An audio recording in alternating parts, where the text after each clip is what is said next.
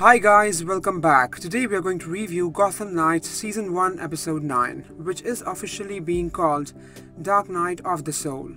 Now Harvey Dent's second form is finally being shown, and obviously he has that too, because he has faced a lot of trauma in his childhood.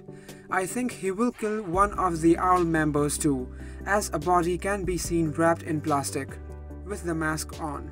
If you observe, Lincoln can also be seen standing with the Owls. So was that Talon's attempt to kill Lincoln fake, or is it something else? Or is he the mastermind? A lot of questions arise from this one single frame. Turner is also now abducted and is in the hands of the court, and they want some secret thing that is already shown in the trailer.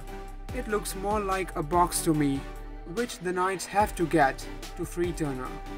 All our knights will be freaking out.